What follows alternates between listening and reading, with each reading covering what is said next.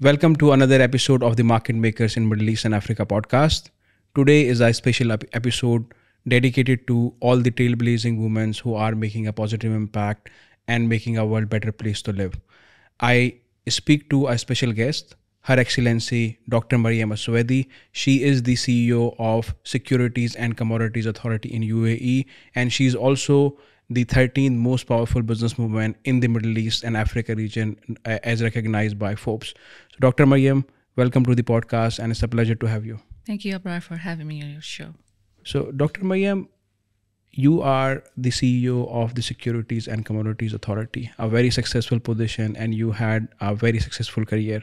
Can you please tell us about your early days when you graduated, when you started your first role, what you have learned so far, and what are the things that brought you this far? It's always a pleasure, and a passion to address the Gen Y and Gen Z audience of podcasts like yours. You see, everyone, the life of each one of us is a complete story in itself. So as far as I'm concerned, I was raised in a very close-knit family, and my family was very strict when it comes to education, and we were always encouraged to study more and never skip school. So I grew up learning and understanding the importance of education and hard work, and that paid off, alhamdulillah, in graduating from school and universities with distinction. Then continuing higher education was always my plan. So when I have joined my second job, I managed to obtain a partial scholarship from a Chevening scholarship in the UK. So I was really happy. I had a scholarship that will cover my tuition. So, and because of also my excellent work record at that time in my previous employee, I managed to obtain a special exemption. So I would have like a paid study leave, which at that time my employee they did not have like policies to give such an exemption. Obtaining my PhD in law from the UK was a big challenge, because I had to do that while having my responsibilities as deputy CEO at the SCA and also being a mother of two. So I had to travel back and forth until I obtained my degree and surprised my colleagues and families. I have not only passed this, dedication to and passion for my for education to my kids, but also to my subordinate and colleague at work, because I want them to do what I have done and convince them to pursue their higher education. Lately, I have managed to pursue also an AML, which is anti-money laundering, from an international diploma. It's from an international compliance association in the UK, and also, for me, education has no limit. So also I was accredited from Financial Action Task Force, FATF, as the first Emirati woman to be accredited as an assessor, of AML CFT systems of other countries. So my contribution to the SCA since 2002 in almost all departments of the SCA, and also unflinching, commitment to the SCA objectives had led me to this position as CEO. It has been sheer hard work and dedication, which helped me reach this position. Thank you for sharing this, Dr. Maryam. It's quite motivating and good to hear this, that education and dedication can take you to a very higher position and make you successful. Coming to another question, which is on the women empowerment, and as you are a prominent female leader in the region and in UAE, what advice would you give to young girls or young women who aspires to be in leadership position in traditionally male-dominated companies? Well, in the UAE, we are blessed to have national leadership which outright supports women in all ways possible. The visionary leadership of the UAE under the President, His Highness Sheikh Mohammed bin Zayed Al Nahyan, and Vice President, the Prime Minister of UAE, ruler of Dubai, His Highness Sheikh Mohammed bin Rashid Al Maktoum, have comprehensive vision to empower women, either as mothers or wives, students, or entrepreneurs or businesswomen. All this support has opened the door for them to participate in all, fields of culture, commerce, technology, as well as in public life. So this, of course, this all to contribute in nation building. This is reflected in the constitution of the UAE Council of Ministers, which now has 10 women cabinet ministers. Within this enabling environment, I believe women need to demonstrate the best of their inherent talent and skills, and they will be able to shine. So UAE is a country where talent, skills, and endeavor are respected irrespective of gender. I would advise, young women to shed their inhibitions and upgrade and upskill themselves, and I can guarantee that their career will grow. UAE now has opportunities in all areas of development, from finance to industry to leading edge technology, manufacturing industry, healthcare, and space technology. And today, Emirati women have been able to achieve their dreams and are present in all positions, institutions and departments. They're becoming ministers, judges, entrepreneurs, diplomats, businesswomen, as well as executives. And representative in international, representative of the state and international organizations and institutions. They are a model now for other Arab women in reaching high positions, such as the president of the council, the parliament, and working in the field of space as well as other areas of modern era. So thank you for sharing this, Dr. Maryam. And we have seen this, that UAE is a model and there is a lot of empowerment, and we see very successful women in all the fields. Coming to another question, which is, we're talking about diversity and inclusion. How diversity and inclusion help the organization, or how it impact in a betterment of the organization and their results? Well, various studies have confirmed that having a more gender diversified company management leads to better sale and revenues, and also increased profitability and market leadership. I will cite few studies. Let us consider, the effect on profitability of companies.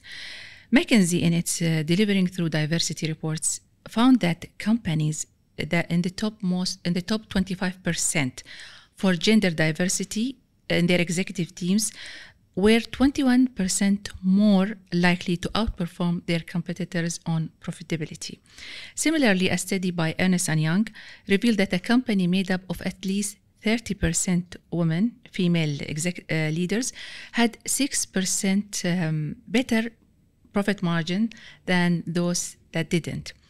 So all these studies, indicates that gender balance teams perform better than those that are not. The effects can be felt across all functions of a company.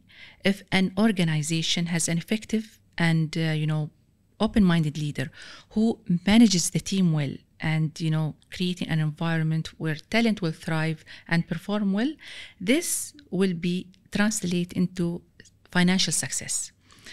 With regard to the SCA management is committed to achieving the vision and directives of our wise leadership in the country to support and encourage women in all fields. So what we do at the SCA, we encourage women to pursue their study and education. And also the SCA has provided all the ingredients to enable the female employees to make sustainable, positive impact. This is very good to know that it's not only promoting diversity and inclusion, but it's helpful for the companies to improve their performance and the results. Coming to my other question, Dr. Maryam, which is because this year themes of International Women's Day is choose to challenge. what advice will you give to individuals and organizations how they can challenge gender biases and how they can promote gender equity in their companies and in their daily lives? Well, we can think of innovative ways to challenge gender biases and promote gender equality. Like, for example, in order to increase the women chances to enter the workforce, recruiters should ask the HR professionals to have longer list of of candidates. They did some research and found that adding an additional 3 candidates to an initial shortlist of 3 increase the women to men ratio from 1.6 on the original list to 1.4 on the extended one. Gender pay gap is another issue to be addressed. A study found that in 2020, women worldwide earned 81 cents for every US dollar earned by men. So this 19% pay gap is appalling. Also, the uniform assessment, styles at employers, both at onboarding stage and also during performance assessment, also tends to enhance gender gaps. A different type of suggestion, but which I think will go a long way, is enhancing women to participation in the workforce by letting women mentor men. Because with that, we can generate more empathy and cooperation. For the Emirati women, now this is speaking worldwide, for the Emirati women, they enjoy generous patronage from our wise leadership, which is, keen on gender diversity by ensuring that women enjoy the same rights and opportunities as men in all fields. So from education and work. And I can proudly say that women in the UAE here, the reality experienced by women in the UAE exceeds their dreams. At the global level, there are still calls for the empowerment of women, while in the UAE, substantial work, has actually been done towards achieving, the equality. So there is no doubt that success is closely related to both confidence and competence. So, and the most important thing is to enhance confidence, is not thinking excessively and taking action. I believe some of the obstacle here for women is, not here, worldwide, is that women think too much and they don't take the chance. You see, I'm just encouraging women to please enhance your confidence and competence, and by paying attention to your education, continuing education, perseverance, and insisting on success. So, Dr. Maryam, as you mentioned, UAE has made significant progress in women's empowerment and equality. What advice will you give to CEOs and organizations to promote it more, for international women or for here in UAE or across the region? Well, as I said, gender diversity has benefits not only for businesses and companies, but also for the wider economy. As previously said and confirmed by various studies, that more gender diversified teams leads to better sales and revenues and increased profitability and market leadership. I recommend that CEOs strive to make the work environment inclusive and diversified and balanced, because people are different by nature, so we are complementing each other.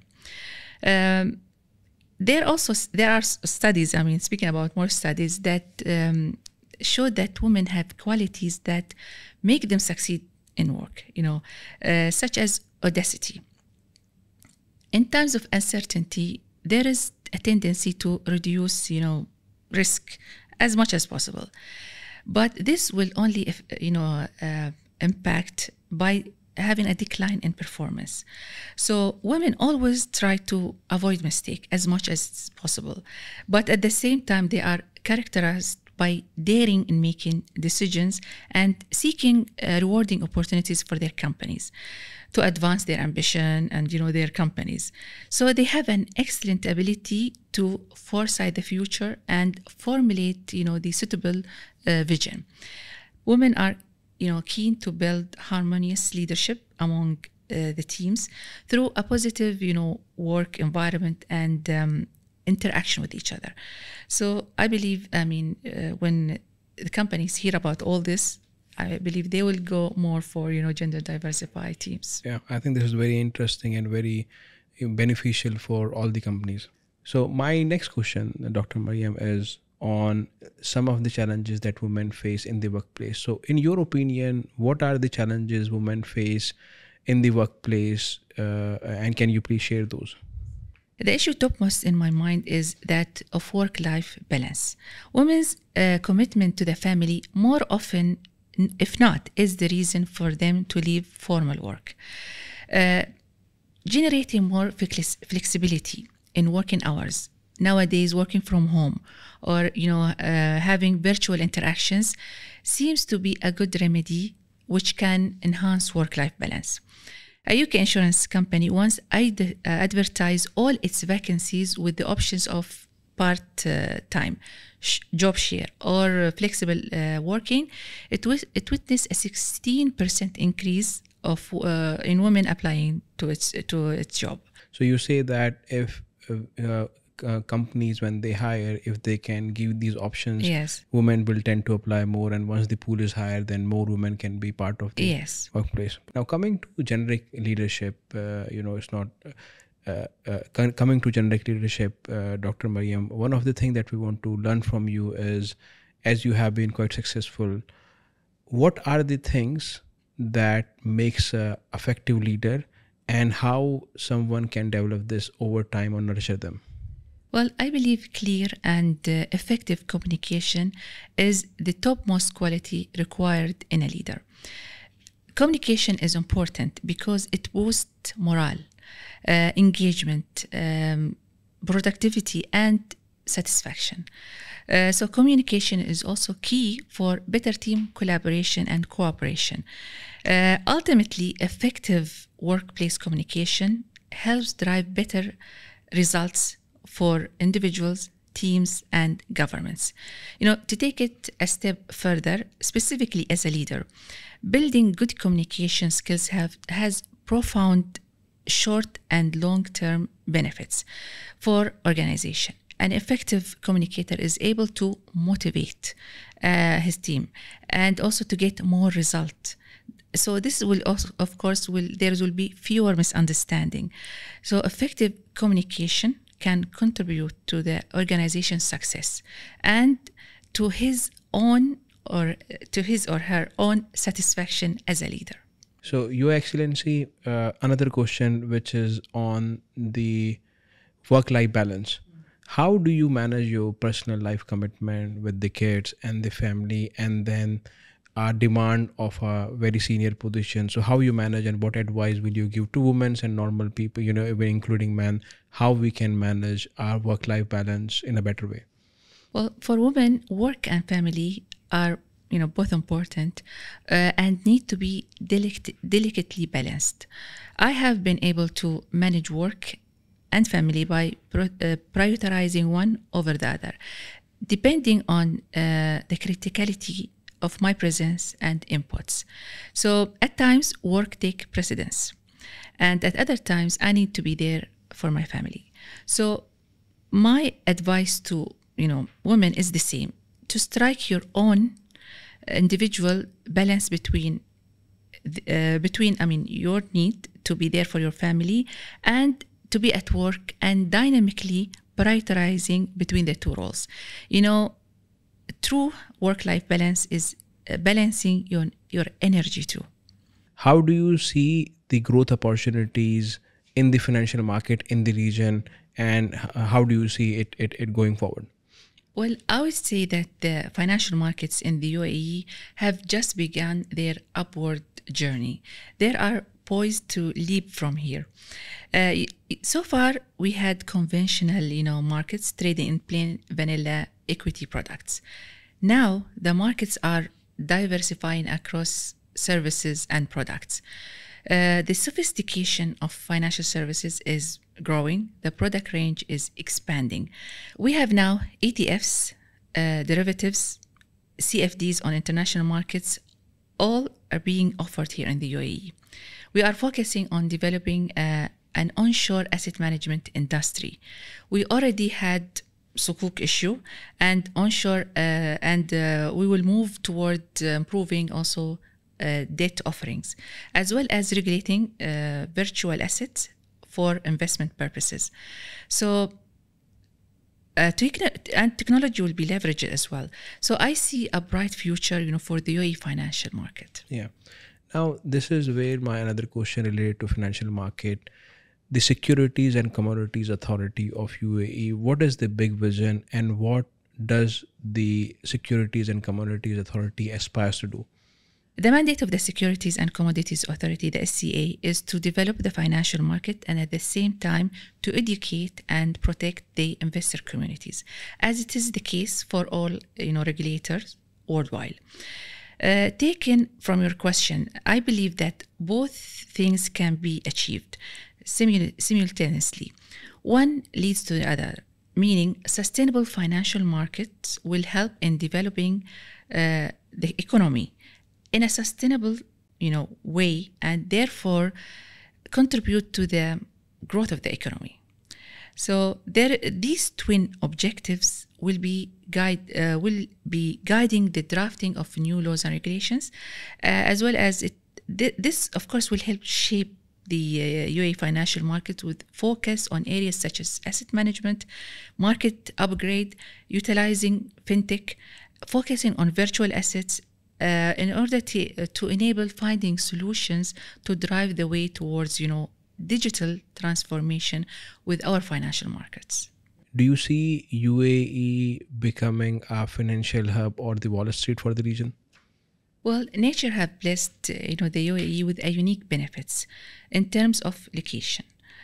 Being the connected node between the East and the West, we have successfully gained from this advantage and developed a trade-based economy and thriving trade hubs. Now, as the world moves toward digital integration, we will use our the learned lesson from our journey to become the digital hub for the world by building the needed digital infrastructure for coming decades. So the facilitation for this will be our financial markets.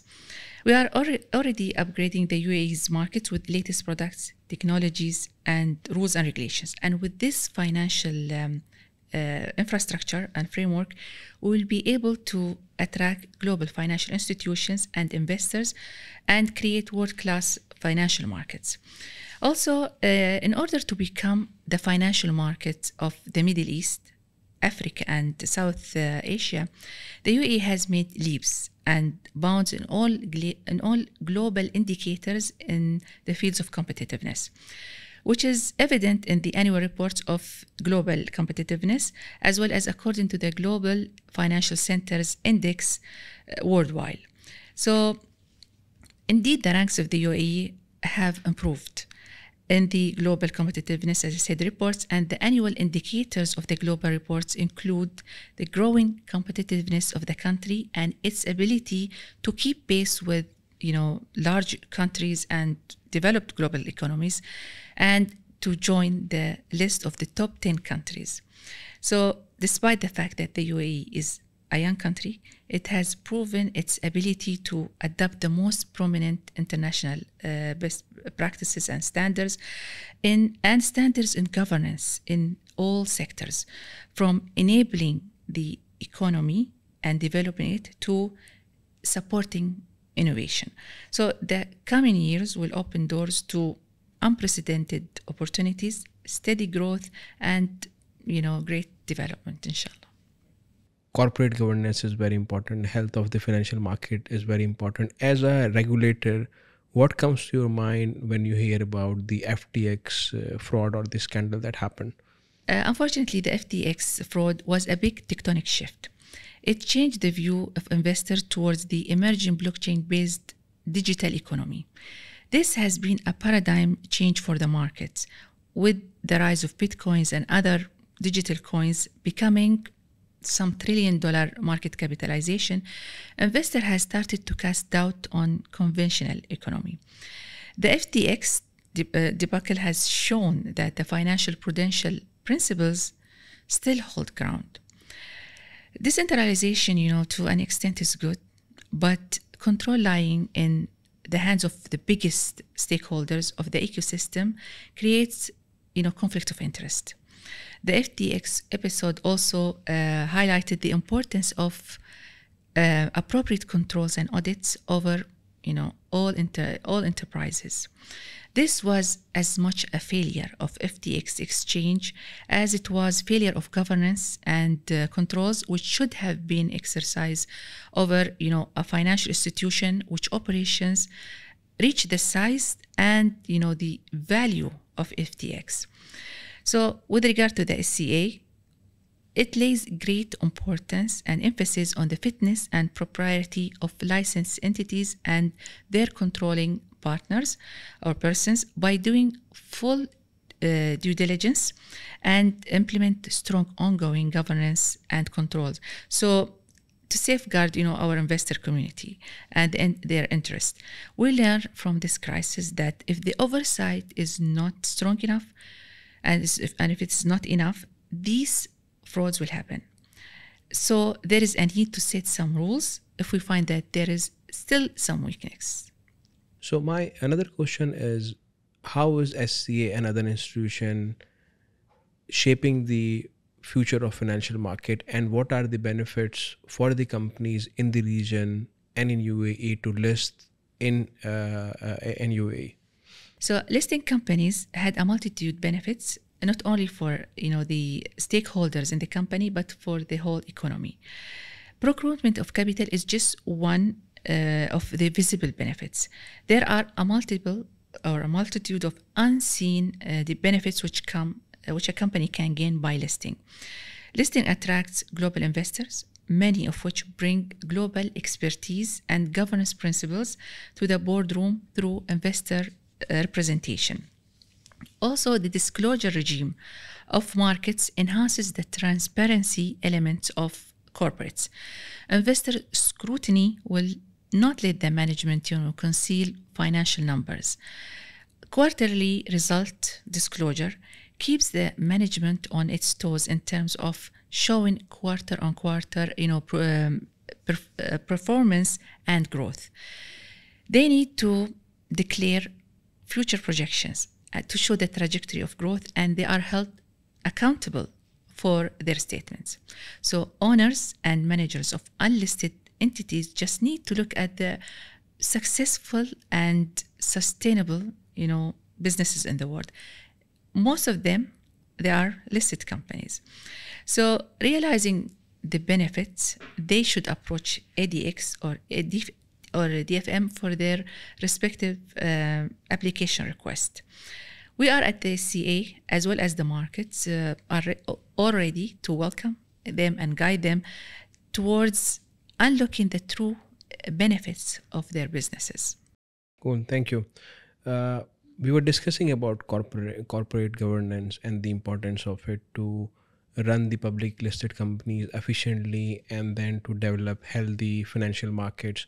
What does SCA does to make sure that highest standards of corporate governance are followed at public listed companies? Well, corporate governance is described in very simple and nice terms as good corporate governance is all about being proper and prosper. So the essence of good corporate governance is proper corporate conduct, which lead to the result, which is prosperity. Prosperity and growth for all stakeholders in the process, the company, the owner, minority shareholders, creditor, suppliers, customer, investors, and with them, the regulators also prosper, because they will achieve their objectives. But, this is easier said than done. Strong corporate governance demands high level of commitment from the directors. Strong oversight, rigorous audits, control over risk, and tactful management of conflicts of interest. So the SCA, for its part, took this lead early on in 2007. It issued its corporate governance guide as, a strategic objective over all companies and establishment operating in the country to establish institutional discipline and enhance transparency. And later, this was enhanced in 2014, according to the guidance issued by the IOSCO and OECD. The world is now focused on the effects of climate change, which has encouraged the corporate world to take notice and concentrate on ESG, environment, social, and governance factors when evaluating corporate performance. So sustainability is becoming very important across the globe. How do you see the discussion of sustainability going on the boards or various executive level in various companies in the UAE? Well, one of the main priorities of the SCA is to develop sustainable capital markets in the UAE. In this regard, and in alignment with the UAE National Vision of 2021, the SCA published its master plan of sustainable capital markets, aiming to achieve the right balance between the social and economic development. Since then, the SCA continues to work with other local regulators, exchanges, government, and private sector entities to establish a harmonized framework for sustainable finance in the UAE, covering all relevant areas such as disclosure, taxonomy, and governance. So to this end, as part of the UAE Sustainable Finance Working Group, the SCA has issued two high-level statements. So the SCA has also issued a revised corporate governance guide for public listed companies in the year 2020, which contained several sections focusing on sustainability and ESG factors, along with a circular to listed companies in 2021, giving them guidance related to sustainability and ESG reporting. The circular set out in more detail the required contents of these reports and a confirmation that such reports must be published annually. In addition, listed companies would be required to either issue sustainability reports along their financial reports or to integrate them, meaning to have them into their annual report. So it's called an integrated report. Yeah, I mean, this is a very important step to make sure that we have a sustainable development and companies disclosure. So this is quite impressive. My last question, Your Excellency, and it's about you. What are the good things of being a CEO? Well, the best part of being a CEO is that you get to implement the strategy which is most appropriate and suitable for the institution's growth and future. The sense of independence as a CEO also carries with it the feeling of contributing your best to your country. And at the same time, it also provides an opportunity to nurture good talent and reward good work. Of course, this comes with tremendous amount of responsibility and accountability to all stakeholders, as well as to the full SCA board, which is always comprised of very high level, senior and experienced professionals. I'm fortunate to have a very eminent SCA board, including His Excellency the Chairman, to guide me and the future growth of the SCA. Perfect. Thank you very much, Your Excellency. It was a pleasure to talk to you, and thank you for coming and sharing your thoughts with the listeners. Thank you very much for having me, Abrar. Thank you.